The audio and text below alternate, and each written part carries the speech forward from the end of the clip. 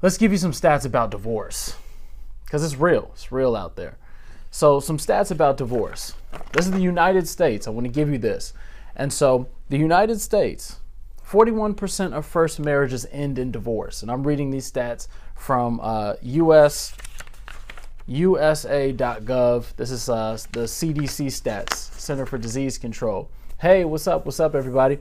And so 60% of second marriages end in divorce, and 73% of third marriages end in divorce. Check that out. They say the average divorce age is 30. And you'd like to know that the age group that is most popular with being divorced is the age group that is 20 to 24 years of age, with over 36% of women and over 38% of men getting divorced in that age group. One divorce happens approximately every 36 seconds, 2,400 divorces per day, and 876,000 divorces per year. That's 100 divorces per hour. And it won't happen to me. You're right, because my name is David Winston, and I am happy to be married to Nicole Winston, and we will be celebrating our 8th year of marriage next month. And so I am happily married, and there is no divorce in sight for us, and will never be, because I'll tell you why. But I wanted to read some of these stats for you. Hold on, though. I got a couple more. The average length of a marriage that ends in divorce is 8 years, and the average age for couples, I told you, was 30 years old. It says if your parents are happily married, your risk of divorce decreases by 14%. And thank you, I appreciate that. I do have a lovely wife. I agree. Living together prior to getting married can increase the chance of getting divorced by as much as 40%. I be trying to tell them, stop that shacking. It does not help. Now, the Barna Research Group, if you're not familiar with the Barna Research Group, they actually, they're a Christian group that does studies, but they give some really raw data. And they talked about religion. So all you believers out there, you Christian, you like, nah, that ain't us. You know, we believers. So, you know, our divorce rates are much lower. I got you. Hold on. They found that 29% of Baptists are divorced. That's the highest rate for any U.S. religious group, while only 21% of atheists and agnostics were divorced. That's crazy. That's crazy. And so, you know, I'm just here showing some stats, and I don't believe that's going to be you. But I wanted to show some stats about why I'm talking about what I'm talking about and why it's so important. Me and my wife, we really agree and believe on the sanctity of marriage, the covenant of marriage, the importance of marriage, and being able to speak about healthy and whole relationships. I wanted to give you some top reasons why marriages and relationships fail. And the number one reason that I've been able to find why relationships and marriages fail is because of selfishness. Yes, that's it. Selfishness. Just tell the person to look in the mirror. That's the person to blame. Selfishness. And this is why I say that. Because, you know, we all want what we want. And when I've been able to see different marriages that have maybe been on the rocks and on the brink of divorce and come back and come to thrive, and then marriages that are on the brink of divorce and actually go through divorce, I've always been able to name one major portion that played a major role in it, and it's selfishness. I want what I want, the way I want, and I want you to give it to me the way I want. Now, I'm not saying that people shouldn't be loved and cared for. I'm not talking about abuse or infidelity. I'm talking about just straight selfishness. And even, you know, even infidelity can be grounded in selfishness because, you know, you made a selfish choice. And so the number one reason why marriages fail is selfishness. And so marriages grow when you have love there, but not just love. The love of God. What is the love of God? That's selflessness. That's love without conditions. That's love that you don't have to work for. Me and my wife, we call it love for free. That when you put your spouse, your relationship, your mate ahead of yourself, you are sowing the seed for growth in your relationship. I want you to take a moment to share this with somebody else. Invite your Twitter followers, Facebook friends. I want you to invite all your followers on Periscope, because I'm going to go for a couple more minutes talking about the top reasons why marriages and relationships fail. So, make sure you tap that screen if you're feeling this, if you believe that, yeah, this is it, this is right there, this is on.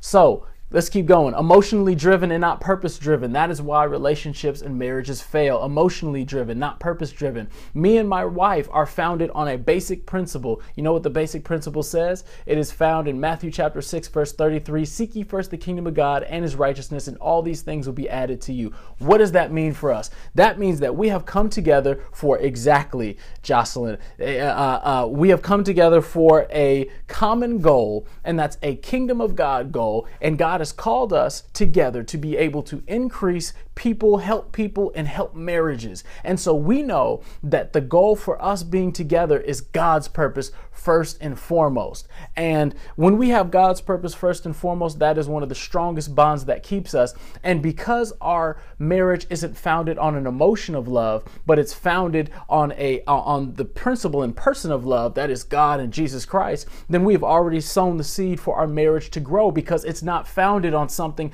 that's going to waver. Hey, your emotions change, right? One day you're up, one day you're down, one day you're happy, next day, sad emoticon. But let me tell you, when you have your emotions laid to the side and you put your relationship on something that is solid, that means that when things are bad, you don't look to that relationship to tell you what to do with it. You look to God. You look to that thing that's foundational, that thing that's solid. And so you got to get that foundation right. Different value systems. That's another thing that really affects people and separates people. They have different value systems. When me and my wife do premarital counseling, we say you must make sure that your value systems are in line. If one person believes in spanking kids and another person doesn't, that's a value system issue. If one person says, yeah, lying and cheating is cool, and another person says, absolutely not, you crazy, you tripping, well, let me tell you, you got a value system issue. Red alert, ring the alarm. You are about to have some issues in life. Hold up, stop the tape, rewind.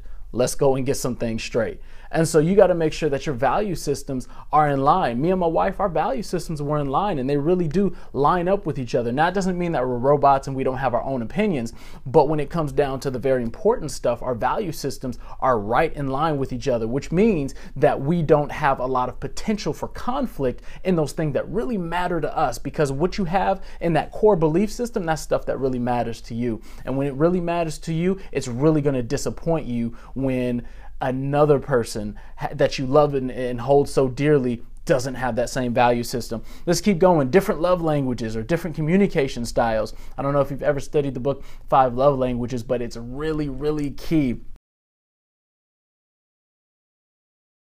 And when you're not willing to communicate love in the way that they want to receive it, then sometimes it feels like it's not love at all. You might be, and if you're familiar with this will mean something to you, you might be an acts of service person, meaning that the way people show love for you and to you is when they do things for you. Hey, let me go take your car to get washed. Let me go vacuum out your car. You know what? Let me go do something for you. I'll go clean your house. I'll go take care of something for you. You really feel loved by that. Well, let me tell you, if your spouse is a person who really feels loved by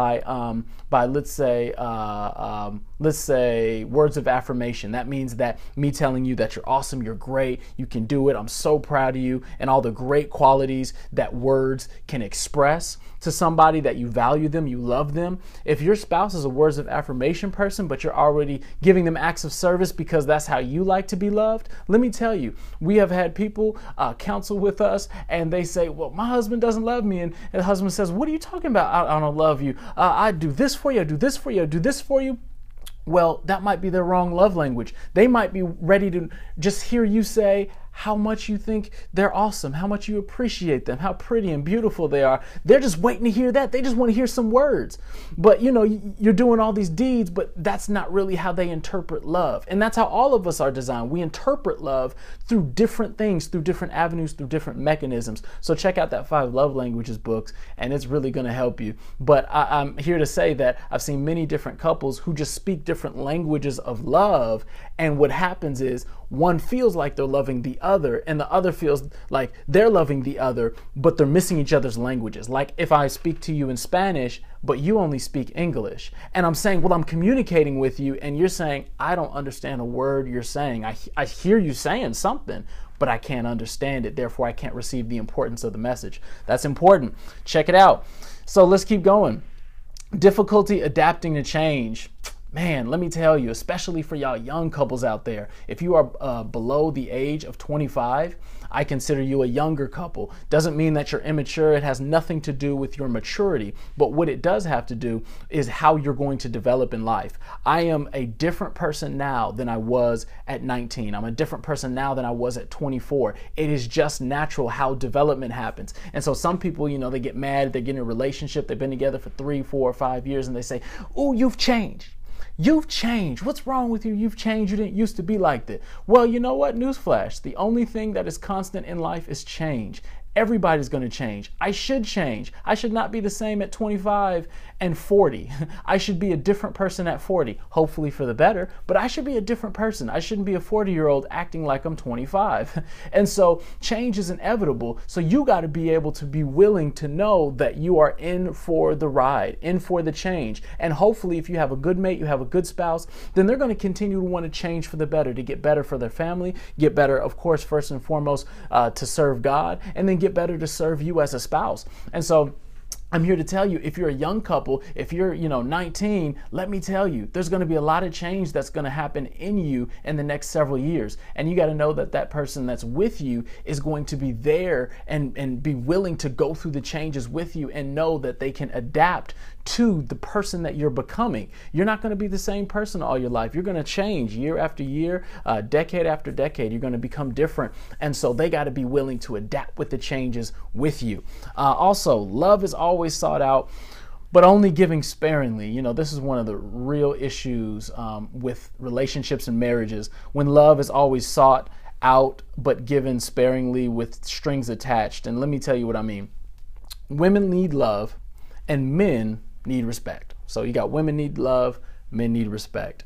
And so, and I believe that we could see this even in the Bible, because it says, husbands, love your wife as Christ loves the church. And then it says to wives to submit themselves to their husbands as unto the Lord. And so we see that submission could really in turn be communicated as respect. And a lot of times when a man is not feeling the relationship or is just really having some issues with the wife, you can almost always track it back to feeling disrespected at some level. When a woman is having issues with their man, you can almost always track it back to them feeling not loved in some level, some respect. And so when you have love and respect and everybody understands and respects the process and knows the thing that the other needs to be fulfilled in, it really makes it helpful. So I really believe that when, as a man, when I don't respect my wife, when I don't love my wife and show her love, show her compassion, show her love in the way that she communicates love,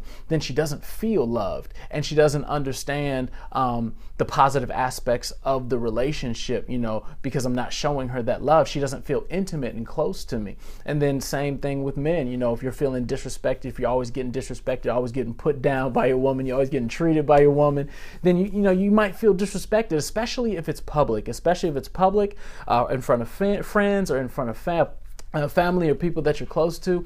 That can really affect you as a man and can really make you feel like your woman really just doesn't care as much about you through that disrespect. And so I'm here to tell you, as a man, love your woman. As a woman, respect your man. And as you respect your man, they'll feel loved. Also, I believe this, and I saw this posted somewhere, and I thought this was really good, that if salvation is the wedding, discipleship is the marriage. And when you have you have the wedding, it's a great time of joy and celebration. But let me tell you, the marriage is the thing that you're really going to have to work on. The marriage is the transformation part. The marriage is the hard part. The wedding, folks spend all this time on the wedding. I said, the wedding is easy, y'all. This is your day. Let's just get through it. The hard part is going to be the marriage. And so, call me after the first 2-3 months and let's talk. And, sometimes I have some couples who kind of want to give up. They got into it for the first year and they're like, what have I done? This is crazy. This man is crazy. This chick is crazy. I don't know what to do. Well, let me tell you, the reason why you think that and the reason why you kind of go in haywire is now you're getting to know them on a more deeper, intimate level. And as you get into a deeper, intimate knowledge of them, it starts to expose the things that you didn't see before. Marriage is just an amplifier. It just amplifies the qualities and the things in a person's heart that you didn't see before. And so especially when you're in the first couple years of relationship and even marriage, they call it the honeymoon phase. You can be in what's called still infatuation love. Doesn't mean it's not real love, but it's infatuation love, meaning that the great qualities of that person, the beauty of that person, the awesome things that you love about that person, the thing that brought you close to them, that's still so amplified to you that it starts to mask all of maybe some of the issues or the things that you don't like, the little annoyances. But after those 2 years, you starting to see some of those things that maybe you didn't see before. So marriage is just an amplifier. It just gives you a greater scope. Like, have you ever looked at something under a microscope? So you look at it, with your natural eye, you're like, oh, okay, it's a little speck, but you look at it under a microscope and you can see all the intimate details of that thing. Well, that's kind of how marriage is. And so when you get together, you have all your time together. You're always in the same house, in the same space. You occupy the same bed, maybe you're sharing the same sink. And so now you're always together, and it's an amplifier. And so what you have to do is you have to choose to love your spouse. I heard Love McPherson say this, a good friend of ours. She said this. She said in a marriage seminar that you have to wake up every day and choose to love your spouse, especially after you've been married several years. You have to now make a choice. It's not just about just loving them like, ooh, I love you, ooh, you're so good to me, but it's now about making a choice. And every day you make that choice, and if you're with the right one, you're with somebody who loves you, who values you, you're in the relationship that God has really planned for you, and you're ready to serve them, then you're going to make the right decision. You're going to wake up. It's going to be an easy decision. It's a no-brainer, as they say. Yeah, I'm going to love my spouse. And, even if she wake up, she looking all crusty, hair all to the side, morning breath like fire, you still say, hey, I'm going to love you, and I'm enjoying this ride. And so I want to encourage you guys, it's not about becoming perfect before you get married. If you're not married, if you're in a relationship right now, it's not about becoming perfect. It's about the journey. It's about who you become, in the midst of the journey. It's never about becoming perfect before you get married, because there's no such thing. It's kind of like, because we're not perfect people, it's kind of like if you've ever learned to ride a bike. And as you learn to ride a bike, nobody starts off riding a bike awesome. Now, you might have some skills, you might have balance, maybe because of some things that you've done before, you go into starting to try to ride a bike with some great skills, but yet everybody looks awkward. Everybody looks uncomfortable. Everybody feels maybe a little bit unsafe and a little unsettling. That's everybody. Why? Because you're learning to do something new. You can't get on the bike and learn how to ride a bike and say, I want to be perfect before I learn how to ride the bike. It's just not what happens. You can prepare yourself with skills and learning and understanding in theory what's happening, but nobody can tell you how to be married in theory. They can get you prepared and you can be armed for battle. You can go to seminars, premarital classes, you can read the Bible and good books, and you can prepare yourself, but there's nothing like being in the journey of marriage. And if you prepare yourself well, then you won't have a lot of surprises. But what happens is, as marriage is an amplifier, it's going to reveal to you things that are in your heart, and it's going to reveal to you who you are. And maybe some of that stuff might be kind of yucky. You might not like some of that stuff, but when you deal with it and you continue to get better, you'll be able to see that God is working on your heart. This marriage is helping you work on your heart, and you'll be able to see some really good fruit, and your spouse will really appreciate the fact that you love them enough that you want to get better each and every day.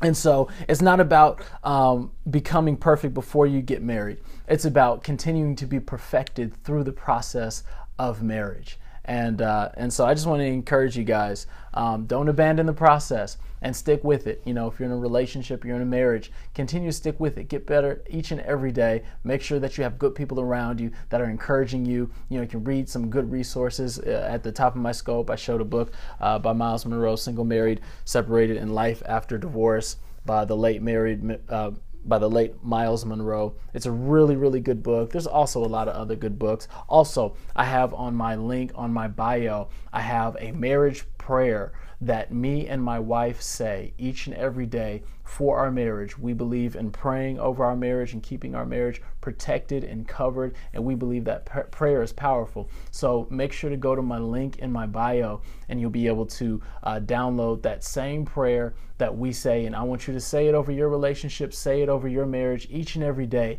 to be able to, what we call, Satan-proof your marriage, be able to protect your marriage against all those negative influences and all those things that'll try to creep in and take over, because you got to be proactive in protecting your marriage, and the link is in my bio. So if you go in my bio, you can tap on it, it'll take you right to it. But you got to Satan proof your marriage, and I really believe it's really important that you be on the offensive. Let me tell you, you can't just be out here on social media all willy-nilly nowadays with no plan.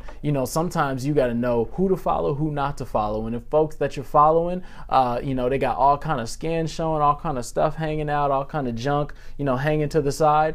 You got to push yourself away from that. You got to divorce yourself from that, because, social media, it's listed. I think the last stat I said was social media was listed in 1/3 of divorces in this country. And so it's a real thing. It's a real epidemic. And even I don't like when there's stuff on my social media that I didn't ask for that is trying to appeal to my flesh, and you got women all half naked and stuff. I say, I don't want to see that. I don't want to be in that realm, because I need to make sure that my marriage is safe, protected, and I keep these eye gates and these ear gates safe from all that other garbage. I don't need to be seeing no other woman's goodies. All I care about is my wife's goodies. That's all I need, and that's all I want. And so I make sure to shut that stuff down. And so sometimes you got to close social media accounts. Me and my wife, we have counseled with couples who have had to make the decision to shut down social media accounts because it was infringing on their marriage. It was trying to creep in and create discord. And I'm here to tell you, if you got to do it, make the investment in your relationship, in your marriage.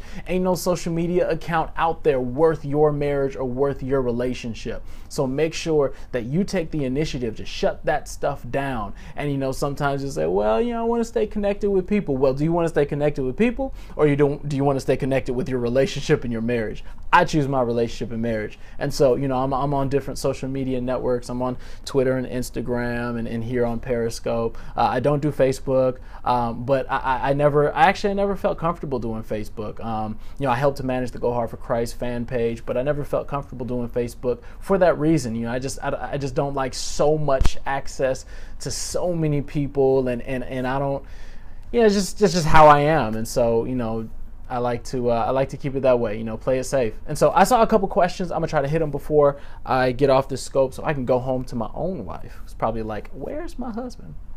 Nah, she knows I'm on the scope. So if you had a couple questions, I'll take a couple questions for the last few minutes. I know I said a lot. Just trying to go fast. But I appreciate all the love, all the hearts. Thank you for sharing. Thank you for inviting other people to the scope. My name is David Winston, and I'm like to encourage people. Success School, that's what we're in. We're in Success School, and so I like to encourage people, and I encourage them in many different ways. But God has a plan for us all, and that's one of the primary ways I like to encourage. So what about trust issues? How do you deal with it? Okay, well, without asking a whole laundry list of questions, because, it could be very specific questions. Trust issues, those can stem from many different things. Sometimes some people have experienced infidelity. Some people might experience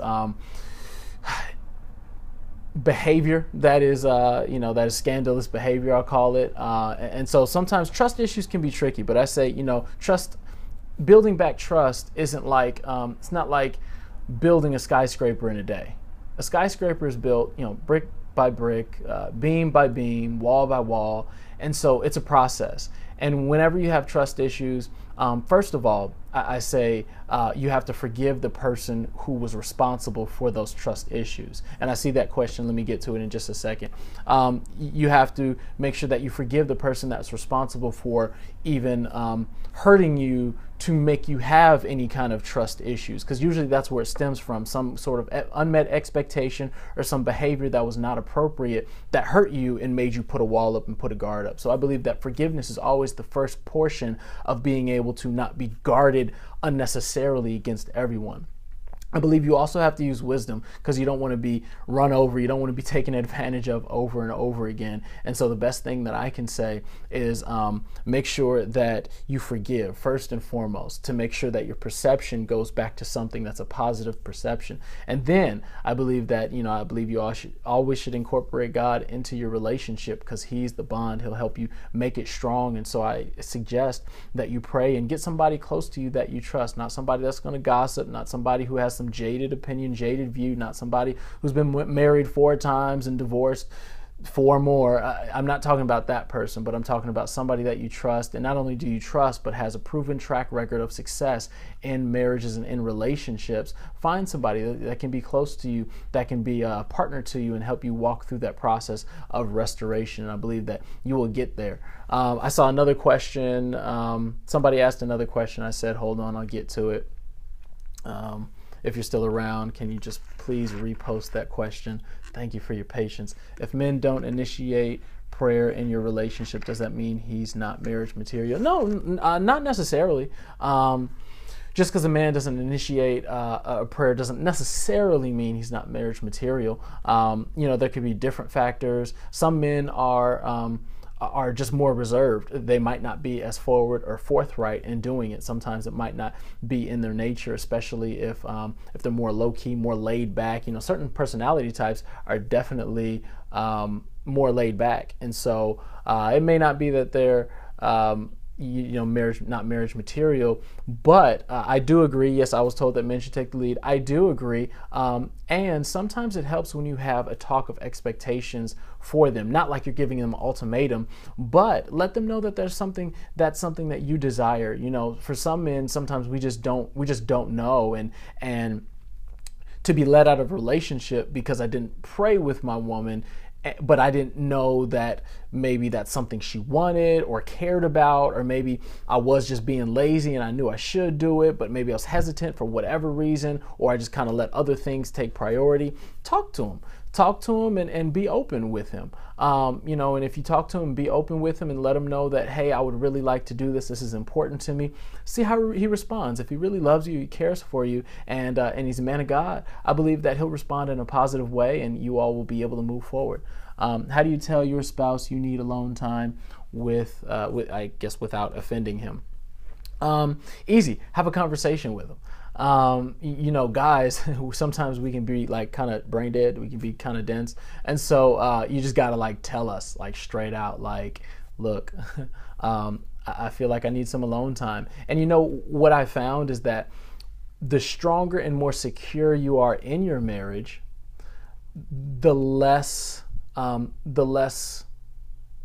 chance I have at being offended at that statement. It does take a certain level of security within the relationship, because if it's new, it's fresh, you know how you are, first 3 months of relationship, and your spouse or maybe, I guess, girlfriend, boyfriend, whoever says, I need just a little bit of time today. And, you might be freaking out like, what's wrong? What did I do? Why you need space all of a sudden? But you just got to make sure to voice your opinion. I know sometimes it can be difficult. It might sound easy, but it's not. Yeah, sometimes it can be difficult to have those one-on-ones. But let me tell you, guys always respect the fact that you told them. And even if they don't act like it in the moment, they respect at least the fact that you were direct. And they will understand, and if they don't understand, hopefully they will soon, because that is a part of life, because sometimes we just do need our alone time. But it helps for you to explain why you need alone time. If you say, hey, it's not you. I actually need alone time because of this. I'm actually more of an introvert by nature, and the way I actually fill back up on energy, the way my energy kind of replenishes, is when I actually have some alone time. That actually doesn't mean I need to be alone by myself. Sometimes, I can have my wife there and still kind of get that replenishment of energy. But what happens with extroverts is they replenish their energy by being around people. But an introvert like me, my energy kind of gets drained by having to be around people and having a lot of discussions. And so I do need that alone time. And so, I've told my wife before, times where I feel like I just kind of need a little bit of alone time. But, I'll explain to her and she'll understand. She knows. Sometimes she's done it to me, and she'll say, just been this and that, and I just need a little me time, just time for myself. And I believe that if you really explain and express really how you're feeling, let them know and reassure them, hey, there's nothing wrong with you. This is what I need for me so I can be better for you. And I think that's the key. When you let them know that this is helpful for me, and if I can help me, then I can be better for you. And I think that's good. So do I have